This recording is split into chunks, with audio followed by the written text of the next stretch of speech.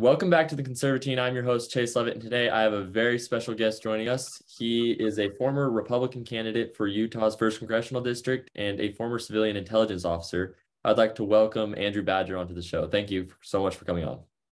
Hey, Chase, thanks for having me. Love to be with you today and really love your setup you got. Thank you so much. My first question for you is a super simple question, but it's what is the biggest problem we as Americans face today, and what is the solution to that problem? Yeah, so I think we face a multitude of problems, but the first and foremost problem we face is our own tyrannical government. Our founders were very concerned about the concentration of power. This was really the first principle of what they were trying to prevent in the design of our Constitution, of our constitutional republic. And right now we have an unprecedented concentration of power in Washington, D.C. And it's not just the government. I mean, it's big business, it's big tech, it's big media, and they're all working together in collusion for the same goal. And really, that's essentially the definition of fascism. Fascism is essentially state power being enacted through corporations. It's much more insidious, much more dangerous than, say, communism, which basically the government takes control of all levers of society, of all levers of the economy.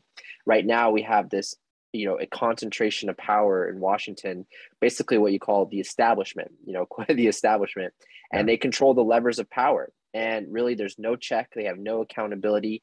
I think they fundamentally despise, the kind of middle class American people in the hinterlands. And it's a huge threat. I mean, we're seeing this play out with the FBI raid on President Trump's home. We're seeing this play out with just unprecedented spending. We're seeing this play out big tech censoring us on social media. And I really think this is, probably the number one threat we face as a country. I think that's kind of the first bucket. The second bucket is foreign affairs, and that you can't overlook that as well. I mean, we're on possibly the brink of a global nuclear war with not only Russia, but China, in very dangerous border conflicts right now, where we have no effective diplomatic communication. We have very little military to military exchange. And it just takes a little tinder to set off what could be a major conflagration. So I think we face basically these two buckets. We have this kind of domestic tyranny through this establishment, again, not just government, but also big corporations, big tech. And then foreign policy wise, we have these two threats from China and Russia, and the worst possible scenarios playing out where China and Russia are teaming up and creating this kind of axes that we've never faced anything like it before. I mean, it's far greater danger than World War II, World War One. And it's quite dangerous time. And I think the problem is most Republican leadership just think that everything's fine, just go along to get along. Things are good. I mean, I just saw this article of John Curtis and Chris Stewart saying, oh, well, we should be optimistic. Everything's, it's going to be okay. And look, you have to be optimistic, but you also have to be a realist with the threats that we face. So I just don't see that sense of urgency with our current Republican leadership. And I think it's quite troubling. Yeah. So what's the solution to this? What's your answer? Yes, that's a good question. I think, I think we need kind of a populist bottom-up revolution, where we need to devolve power that's been concentrated in Washington, D.C. And the big difference, and this is the key, I think, for the new right, basically kind of your generation coming up, is we have to understand that the concentration of power and the tyranny and abuse of rights can come not just from government. It can also come from big business. It also come from corporations, big tech, censoring our free speech. And we have to be able to take on that threat. I mean, one example is BlackRock, which is basically a multinational investment firm. And what they've done is they've bought up all the single family homes across the United States and then rent them out. So essentially we're creating this kind of feudal system where we're serfs, where we don't own our own private property. We have to rent it as the feudal serfs used to do. And we have to come up with creative solutions to take on BlackRock. I mean, the old kind of neoconservative, 1990s Bush era Republicans would say, well, no, BlackRock is a private corporation. They can do whatever they want. That's not necessarily the case. The concentration of power, again, is the key issue. And that can become, whether your rights are being abused by the government or a big corporation, I don't really see the difference. Your rights are still being abused. And that's what our founders were worried about. I mean, during the founders' time, it was big government. That was the number one threat. Actually, if you do go back to the freedom of speech issue, in England, it was being abused through private media channels where basically they were being restricting speech on behalf of government. And that's essentially what we're seeing play out right now. And that's why the First Amendment isn't just about the government, it's also about the essential idea of the freedom of speech. And just one quick example on that is there's a New York Times author named Alex Berenson. He's been writing very critically of our public health response to COVID-19. And he was just deplatformed from Twitter. And they, through a lawsuit, which is called Discovery, where you can look at kind of all the documents, they found out the White House was pushing Twitter to deplatform this journalist who was critical of the COVID-19 response. So I think it's quite dangerous. And I think, we need a bottom-up revolution. We need to devolve power from Washington, D.C. And the most critical thing we need for Republicans is to get fighters in office who understand the threats we're up against, who have that sense of urgency. And it sounds simple, but who are willing to fight back. And you're seeing that right now play out again with the FBI raid on Trump. You're seeing some Republicans stay quiet. You're seeing some Republicans who are really standing up and willing to fight back. Yeah. I couldn't agree more, because we have people in Republican leadership like Liz Cheney and people like her, and it's just, it's not working because they're not fighting for Americans. Yeah, I mean, the proof is in the pudding. I mean, they can kind of try to spin things as much as they want during the primary season, but the facts speak for themselves. I mean, we're not, the country's in the wrong direction. Our conservative Republicans are not being that counterweight in terms of checking the abuse of Democrats. And what I say is, and really, Democrats aren't necessarily the greatest threat to our conservative movement. It's rhinos. I call them beta Republicans because they're just weak Republicans, because they're the ones who take your seat from the table. They're the ones who prevent you from being able to fight back. Democrats, they've been crazy. I mean, they're especially crazy now. I mean, 1990s Bill Clinton, when I was in elementary school, for example, he was essentially would be a pretty strong Republican today. But the Democrats are going to do their thing. The issue is when we betray ourselves from the inside, that is what's so dangerous. And we see these Republicans say all these things during primary season. I'm going to fight back, and then they, the FBI raids President Trump's house, and they stay silent. So I think it's a huge issue. Yeah. My second question for you is, as you campaigned across Utah's 1st Congressional District, what is the biggest concern voters came to you with? So, I mean, the three main concerns what I ran on and what I identified that our representatives weren't speaking out on, first and foremost, is election integrity. Yeah. There is a serious lack of confidence in our election procedures, not just from the 2020 election. Let's not forget the Democrats never accepted the 2016 election. Yeah. But the simple fact is, when you're voting on these machines where you have mail-in voting, ballots are being blasted out all over the place.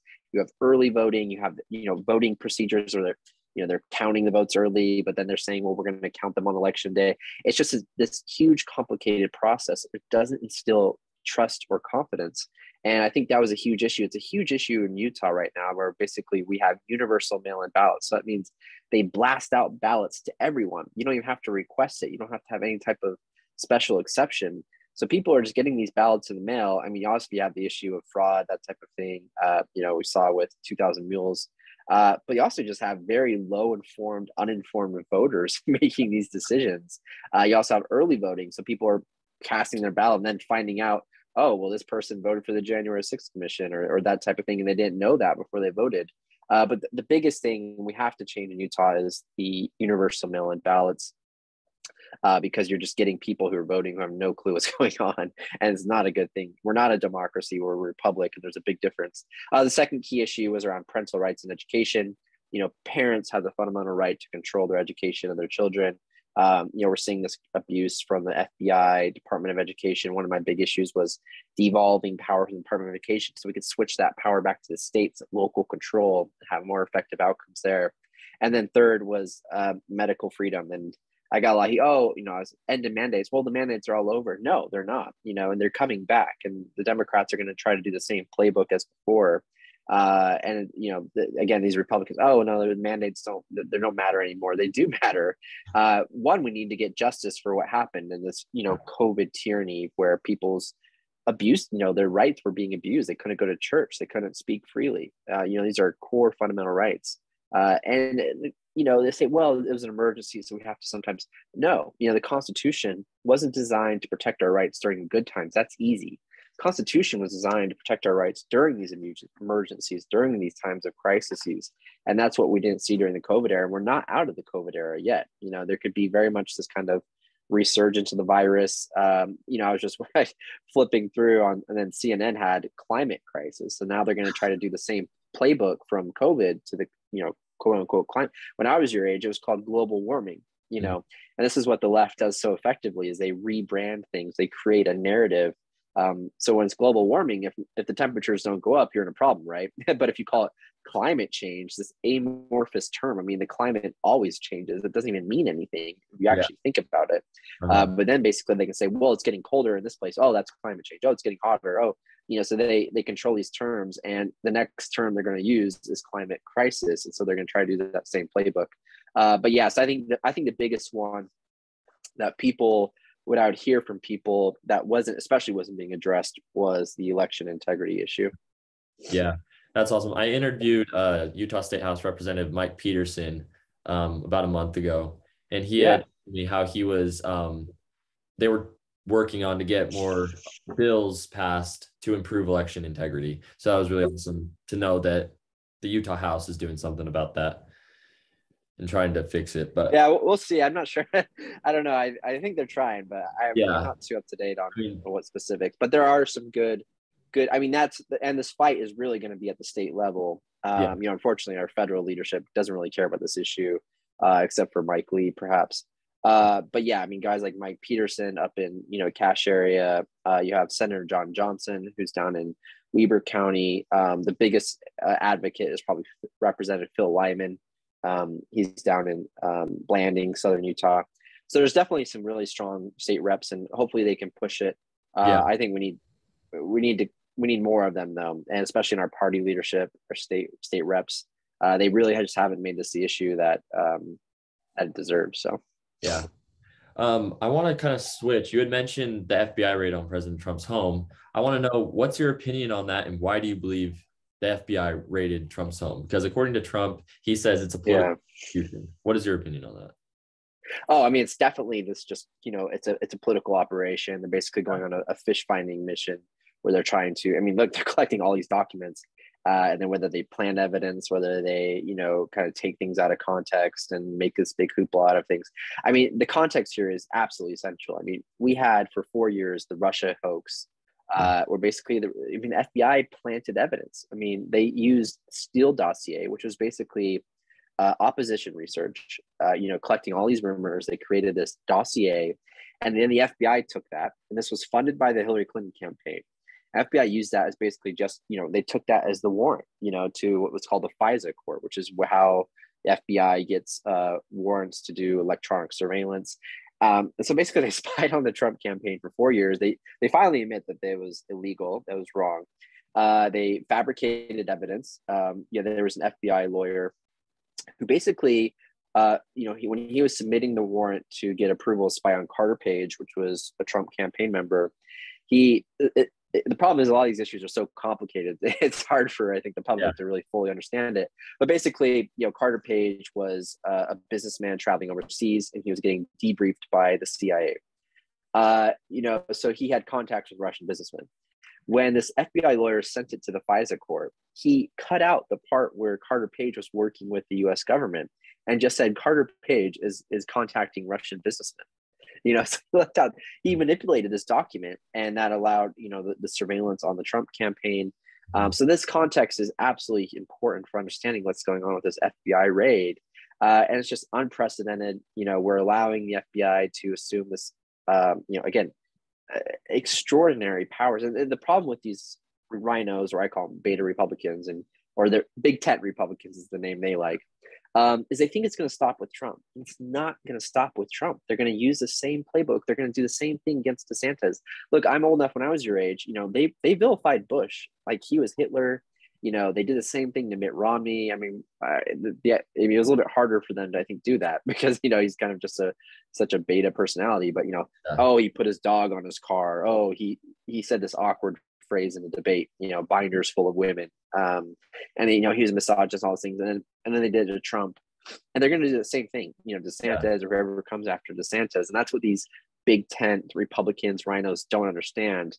And it's just such an unprecedented abuse of power.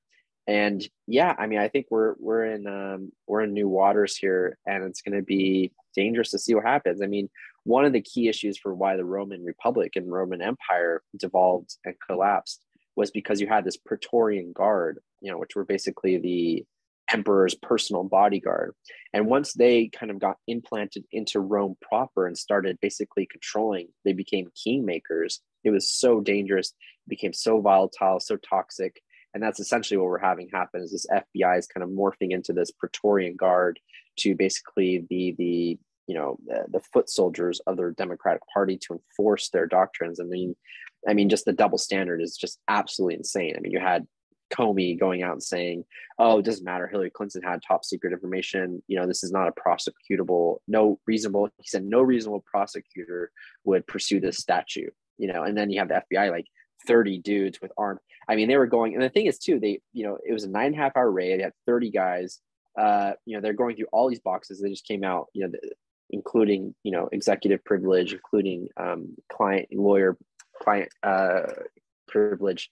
And so it's just absolutely insane. Even if you were to say that Trump had this and then, obviously getting this issue of Trump had the ability to declassify these documents as president himself. So, and then there's another issue too, is, if this was like vital classified information of, about our nuclear weapons program, why did they wait so long? They got this warrant approved.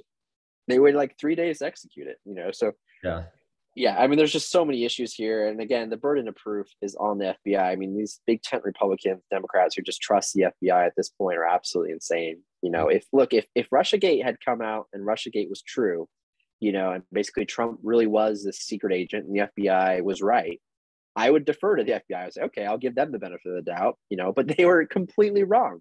So you have to, any reasonable person has to give the benefit of the doubt here. To the FBI basically concocting this political hit job. Yeah, no, I agree. Do you think that this act on President Trump helps him gain more, like, what am I trying to say? Gain more momentum into a 2024 run? Yeah, no, I mean, it undoubtedly, fired up Trump's base. It kind of reinforces his bona fides as he's a fighter. This is kind of a key issue, right? If the establishment, if the media aren't coming after you, they're not attacking you, they don't view you as a threat. Why don't they go after Mitt Romney? Because Mitt Romney doesn't threaten their agenda. He doesn't challenge them. And that's why they pull out. And then, there's a correlation between how much of a threat you are and how much they attack you. Yeah. And this just kind of shows how scared they are of Trump gaining power again. And it's definitely fired up his base and kind of, put him back in the front run. I think, Trump is, he's had some hit or misses since being out of office. I think the one issue where he lost, I think, a lot of credibility with his base was kind of on the vaccine issue. He's kind of trying to take credit for the vaccine rollout, and he was kind of not listening to the audience on that one. People were like, we really don't want to hear about that. Yeah. But then, yes, I think, but he's listened, he listened and he kind of pivoted away from that. And this definitely just shows, that Trump is going to be a fighter. And I mean, the one issue, though, is that it's just going to, the left is just prepared to burn down the house to keep him out of office. Yeah. And it's going to be, it's going to be a volatile next few years. So we'll see how it goes. Yeah, it will be super interesting. 2024, that election. Yeah. Yeah. What do you think about Congresswoman Marjorie Taylor Greene filing articles of impeachment of Attorney General Merrick Garland? I mean, she's dead on. I mean, we have to show consequences to the left or else they'll keep doing what they've done before. This was the big issue with Russiagate. No one's ever suffered any consequences from their actions. This lawyer I mentioned, this FBI lawyer, I think he was debarred for 1 year, suspended. Now he's back, in the FBI being a lawyer again. Durham, I think, is an idiot. I don't think he's going to actually do anything. And, he hasn't. I mean, I think if you remember, there was Sussman, Clinton's lawyer. He didn't even bring charges against him. This needed to be aired out before the 2020 election. He's been doing this for like 3 years now. So I don't think there's going to be any consequences from Durham. And the problem is they got away with Russiagate, so they know they can do it again. If FBI officials have been severely punished for Russiagate, do you think they'd be trying to do the same stuff again? No. They got away with it. They're going to do it again. So Marjorie Taylor Greene is dead on. We need to inflict consequences on this administration. Thomas Massey, Representative Thomas Massey, the big issue we have as a minority party, the big leverage we have is the purse strings, and this is what you have. There's Republicans, like I ran against Blake Morton. Oh, we can't do anything about it, guys. We're the minority party. No, they need the minority party to pass legislation that gives us leverage. And we need to start using that leverage of not funding the FBI, not funding these institutions, unless they have serious change. So I support Marjorie Taylor Greene on that. I'll throw it out there. Marjorie Taylor Greene is a hell of a lot more effective fighter than Mitt Romney. So that's you should put that on the tagline to get some views, because it's true. I mean, Marjorie Taylor Greene, she's not like a polished speaker sometimes, and she says some awkward phrases or what have you, but she's a fighter, and she understands what people what the people want, and she's not afraid to take the kind of slings and arrows of the establishment, where you have someone like Mitt Romney who's so out of touch with the people. He has this mansion in Park City. He doesn't listen to anyone in Utah, and he just wants to appease the establishment. He wants to be accepted into their in crowd.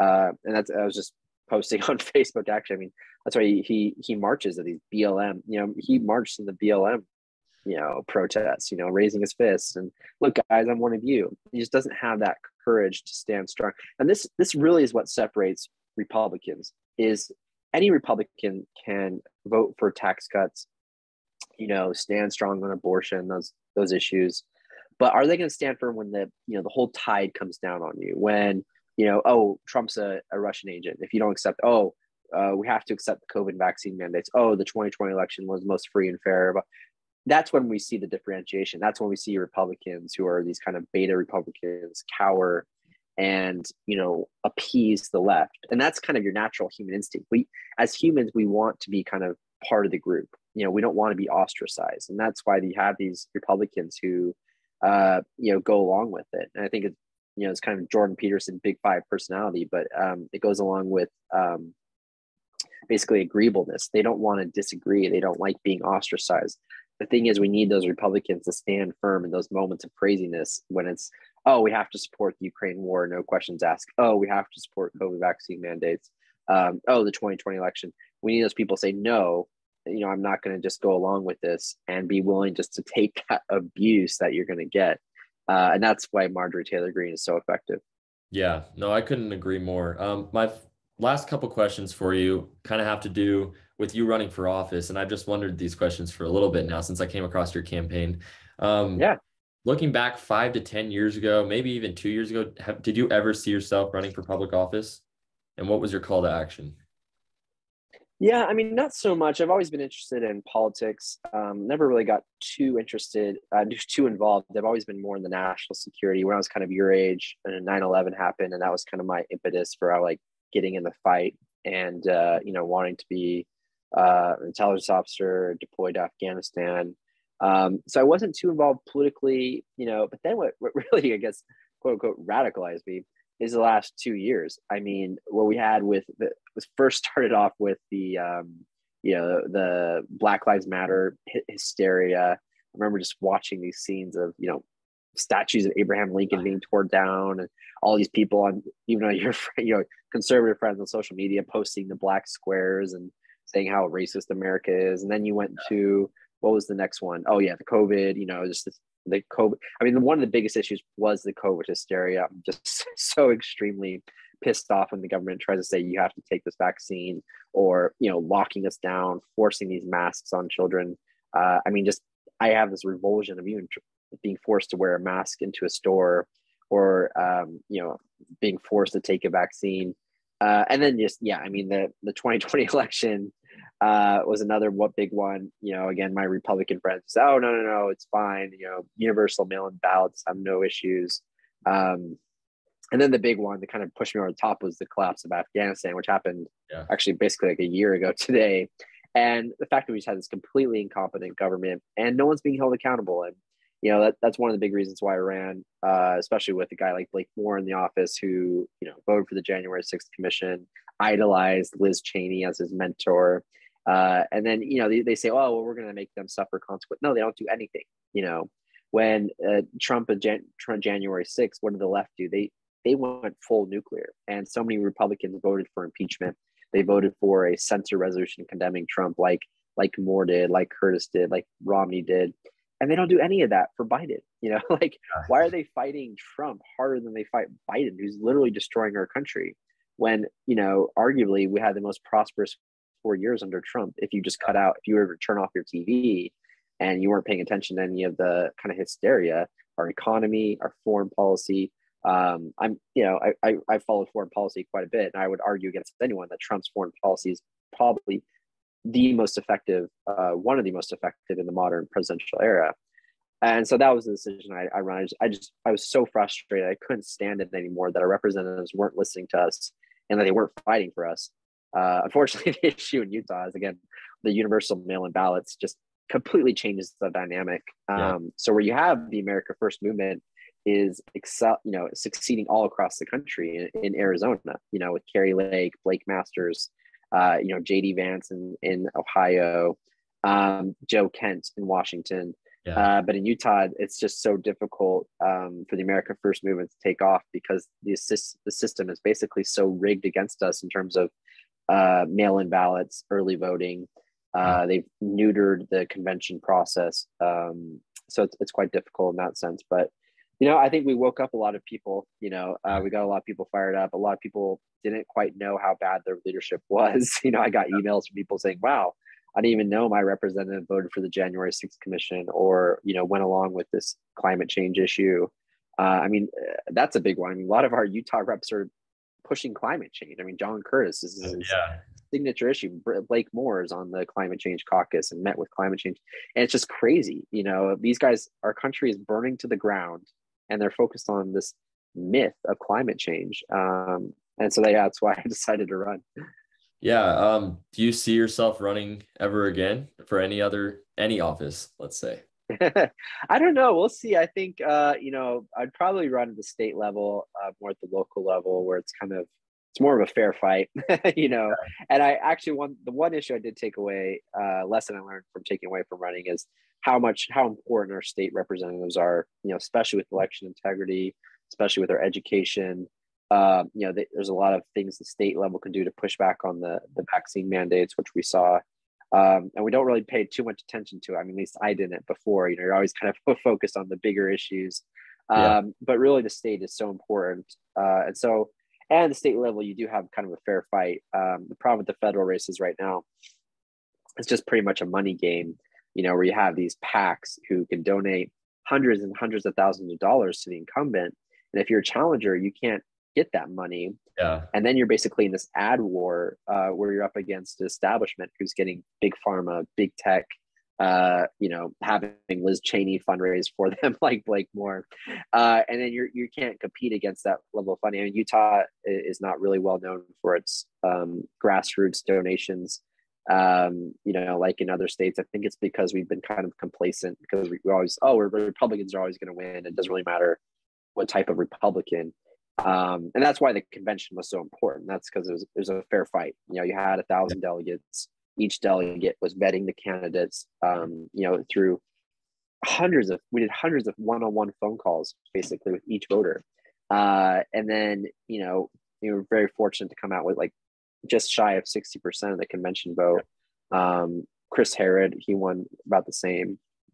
Then you kind of had the results flipped in the primary. And the primary, they'll say, well, it's because the convention delegates are out of touch with the primary voters, which is not true at all. Actually, most of the convention voter delegates were just normal people, normal Republicans, and they just did more. They did more of their homework. They actually vetted the candidates. So I don't think I would run for federal office again until Utah, especially, can kind of change its election system. We got to get back to more Republican principles, and we've got to empower the state convention again. Yeah, well, that would be totally awesome if you ran for a state house spot seat. That'd be really cool. But yeah, I have one more question for you. Yeah, for sure. It is, what is your message to anybody who has the same views and beliefs as us and wants and sees that America is in a really bad place, but they're scared to speak up about their beliefs and they're scared to just share their views? What's your message to those people? Yeah, so I think the first one is you're not alone. You know, don't feel like you're alone. I know that's one of the issues I came across with people. Second, get involved in social media. That's good, but we don't need keyboard warriors. We need people to get out and go get involved. And it doesn't mean you have to be spending all this time knocking doors, but there's so many other groups out there. There's a lot of friends at Weber County Patriots. There's a Patriot movement in Cache County. Just get out, go to their Summit County Freedom, Summit County. Get out, go to these events. My friend Jason Preston started the We Are the People movement. Go out there, you'll meet with other patriots. You'll be really, I think, excited by that and have the same views as you. Go to speaker events like when Glenn Beck came to Logan and go to those type of events. And I think that, just get involved at the local level. City council, school boards. I would say run as a delegate in the state convention system, but you're probably wasting your time, to be honest. But the school board system, the city council, there's so much power that you can have in changing our country bottom up. So I would just say get involved with some of these groups, and you'll be. I think people will feel like, wow, I'm not the only one. Other people understand the extent of our country and the crises we have. And then, it also really helps if you get out and support, America First, Freedom First candidates. Mike Lee has an election coming up. It's not a shoe-in by any means. So, just showing up to some of the events, getting out like you did and going to the parades and that type of thing is also really important. But the one thing, and this was me, when I was kind of posting on social media and, look, I got to get in the fight. I'm not just going to be a keyboard warrior. And I think that's the big issue right now is we don't need keyboard warriors. We need people to get in the fight. And again, it doesn't have to be anything. You don't have to do what I did and quit your job and run for office. But, you can start at the local level, go to the, Cache County. We need to change the leadership in Cache County. That's the local party level, and get out and go to those events and, get more involved, become a, state delegate, those type of things. So that's what I would encourage people to do. Yeah, awesome. I want to thank you so much for coming on. I've been wanting to have you for a while. It's super awesome that we're finally able to do it. For all of you that don't know, I came across Andrew's campaign and was just like, I gotta reach out to him. And then I went and volunteered a little bit towards the last stretch of the campaign. But I wanted to thank you for all that you did, and thank you so much for coming on. Awesome. Thanks, Chase. Really appreciate your help in the campaign. You did a great job. What you're doing right now is awesome. I'm so excited for the future generation of our conservatives, and it's great that what you're doing, and look forward to posting this podcast and getting it out, and hopefully people give it a listen. And thanks for having me on. Yeah, no problem. Thank you. Awesome. Thanks, buddy. See ya. See ya.